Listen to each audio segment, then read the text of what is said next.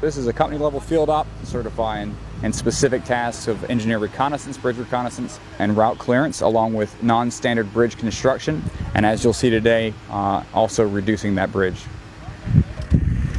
These guys are fully certified in their training and readiness standards and are prepared to take charge and enable your battalion's mission no matter the circumstance.